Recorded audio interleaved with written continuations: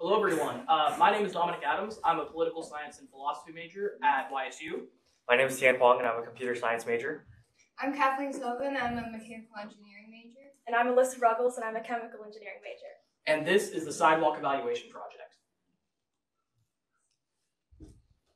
So our project centers around sidewalk infrastructure in Youngstown. It came to us through Jordan Kareem from the City Construction and Engineering Department. He has basically been our mentor this entire time, helping us to identify the problem, helping us to troubleshoot possible solutions. So thank you, Jordan, for that. And this issue came to us. This issue came to us through him. Youngstown sidewalk infrastructure has been appreciating for there are thousands of miles of walk in the city that are not receiving the proper funding nor attention. And this is partly due to the fact that the city does not have a comprehensive way to monitor these conditions, especially in areas like the South Side. And so our goal stems directly from that. We want to develop a usable, effective, and efficient solution on how to monitor sidewalk conditions in Youngstown. That doesn't look accessible to me. Good, I'm glad you agree. So sidewalk conditions are vital to develop a healthy and safe community, and Youngstown, according to this is an actual picture from the South Side, doesn't have this infrastructure to foster that. We want to change that. The city's current system, it works through seeclickfix.com. It does provide real usable data, however, it relies on residents entirely to provide this data of their own volition. It's difficult to locate on the website. Many people aren't even aware of its existence. We certainly weren't. And there were no funds to fix sidewalks until now.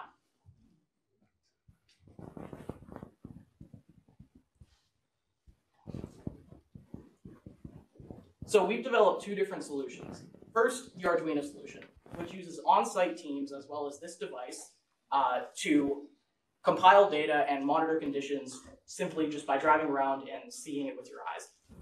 Then we use the virtual rating system, which uses satellite and online mapping softwares to basically color in maps. And this is usable from home, a workplace, etc. And we needed a place to deploy our solutions and check out their viability. So we chose the 6th Ward because it is receiving the most funding from the American Rescue Plan, which recently just gave us a ton of money to fix sidewalks in Youngstown. 6th Ward is getting $350,000 specifically for sidewalks. And it needs it because the conditions there are extremely poor. So to elevate our project, we wanted to gain some community input. So we created a survey that we made accessible via a QR code, and we placed that on a flyer that we hung around different businesses and restaurants on the South Side. So the first question we asked was, which side of town do you live on? And the majority are from the South Side, and then we have a few outliers from the West Side and the East Side. Second, we asked if they would like the city to budget for sidewalk repairs in their neighborhood, and the majority also said yes. Then we also asked how often they use the sidewalks, and most of them said daily. And then we asked what the biggest concern regarding sidewalks was, in their opinion, and most of them said unevenness, which after driving around most of the 6th Ward, like for the past week, we feel to agree with that. And then lastly, we asked if anyone had any additional comments, and we had a few responses that said that they would love to walk on the sidewalks with their grandkids and their family. However, due to the poor conditions, they can't. So I feel this further proves the need for our project. So we came up with a rating system to implement our project, a 1 through 5 rating system, so 1 being the worst and 5 being the best. It has cracking, unevenness, vegetation cover, and walkability, and so it only needs to meet one of the requirements to be able to fall into one of the categories. And here are some examples of the 5s. So the 5s look the best, and the 4s, and the 3s, 2s, and 1. And as you can see, it progressively gets worse as it goes along. And then so for our virtual rating system, we wanted to elevate our project and also test our rating system. So we used Google Maps from 2019 to view both sides of the sidewalk, the right and to do that. We also came up with a color coordinate the colors associated with the numbers that go along with it. And so this is the example of it. This is the Cottage Grove neighborhood, which is the worst neighborhood out of all of the 6th Ward. Yeah, for sidewalks. Yeah. Moving on to our second solution. Sidewalks. Sidewalks. Moving on to our second solution, we have Arduino solution. At the very top, we have what's called the Arduino. It's basically just a mini computer where you can program and add additional parts to it. At the bottom left, we have the GPS module. And what this does is allow us to track our location and send information to the Arduino, such as the latitude and longitude. Then at the bottom right, we have a micro SD card reader. And what that enables us to do is to write the information, such as the latitude and longitude, into an SD card, and then we can transfer that information into a laptop and then manipulate it. Well, speaking of the process, we had a 3-step process that we went. The first step was to collect the data, and that was mostly done through the Arduino, where we would plug it into our laptop and then drive around and rate the sidewalks, and then put that information into an Excel file. The second step was to manipulate the data.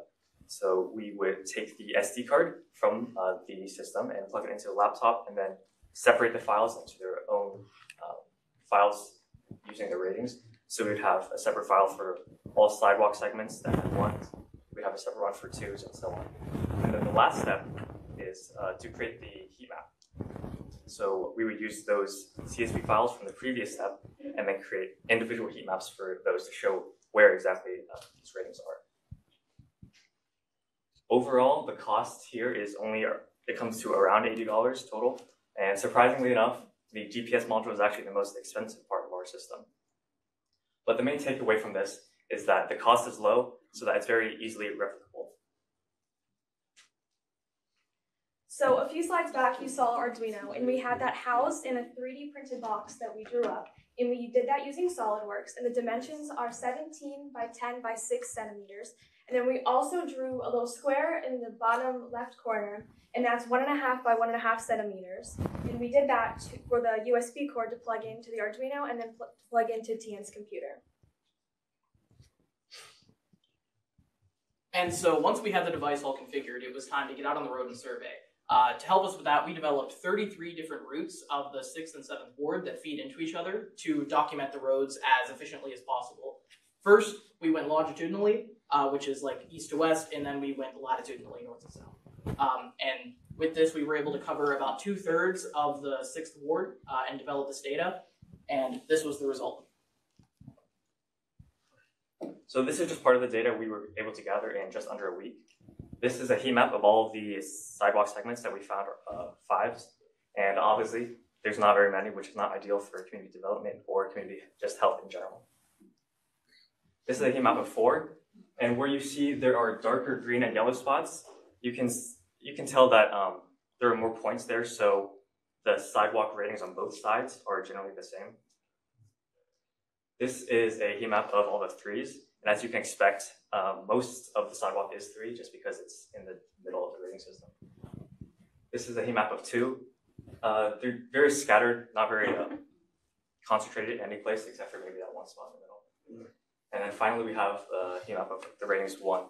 And most of the 1s, the density-wise, is at the very top of the south side. And we also have a comparison of our 2 systems. So on the left, we have the Arduino. And in the circled areas, those are the same spots, and you can see that the ratings are generally the same, 4s and 5s.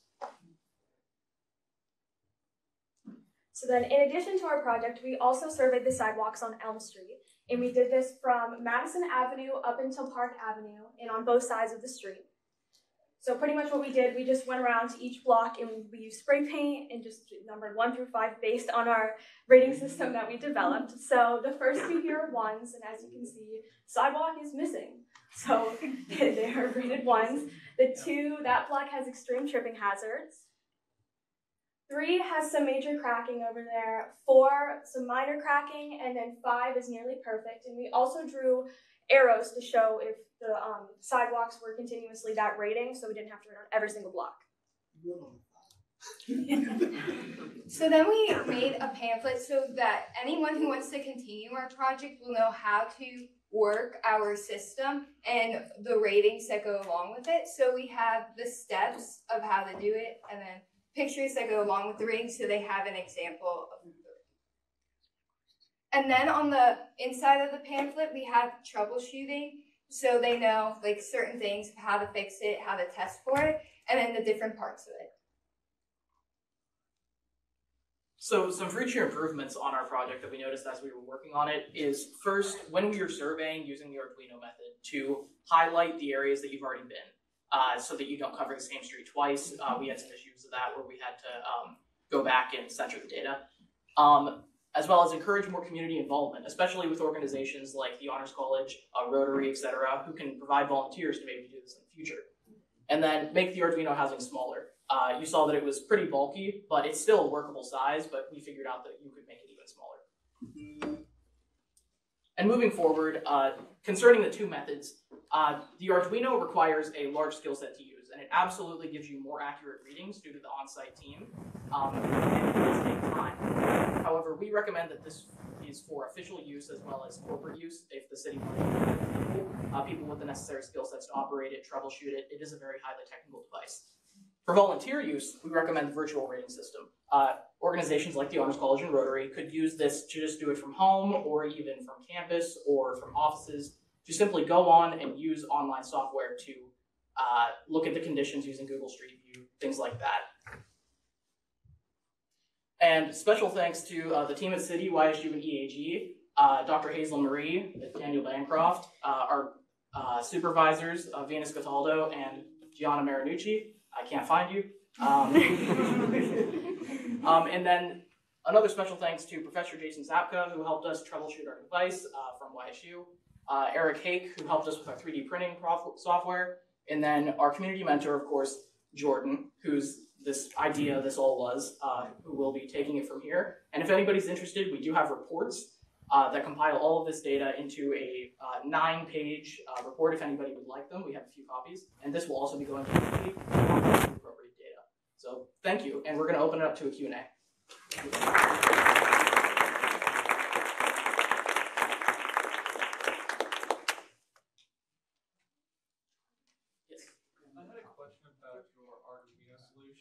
You said you would drive around during whenever, but your project is orchestrated around the sidewalks. You're saying you attach the device to like a bicycle or a scooter of sorts to go along the sidewalks, or are you recording from the road? We recorded from the roads. Okay. So our latitude and longitude would be on the roads. But it's just to give like a general area of where exactly. And due to the 8-week contract we had, if we did decide to go by foot or by bicycle, it would have taken far longer than it did. We already surveyed 12 hours and we only got to 2/3 of the area that we wanted to cover, but this proves the viability of our platform. I forgot to ask you this question when I came for your presentation. Did the 4 of you design that device? Together, yeah. Yeah. Together, so it belongs to the 4 of you. Mm-hmm. Well, you now have a room of stakeholders. And we all like to buy stock. Right. Right? Yes. So we're hoping that pamphlet has them on speed dial. When we go to use it, we have trouble. So did you take into consideration, the foot traffic on these sidewalks and whether or not the sidewalks actually need replaced and maybe just removed entirely and replanted with tree lawns or something that continually beautify the area and not? We absolutely did. We chose the 6th ward for another reason as well that isn't listed. It is highly residential. It has great population density. So the foot traffic there is almost consistent. And while we were surveying, actually, we didn't take any pictures because we thought that would be an invasion of privacy. But people were walking down the roads and not the sidewalks because of the conditions. And so we also developed our survey to try and get some responses, and people said that they use it daily, weekly. And so yes, we have considered the foot traffic. Yes? It looks like your survey responses were about 14 people. Yes, we would have liked to have gotten more. However, we had a lot of issues trying to get the Arduino working, but we finally did. And so we were focused more on the technical side of things, actually promoting the viability of the platform. So I noticed in your picture you use a breadboard for a good chunk of it. Was that in the final design to use that with the housing? No, it's not. It's not included in the final design. It's just for easy troubleshooting. I was concerned for a minute.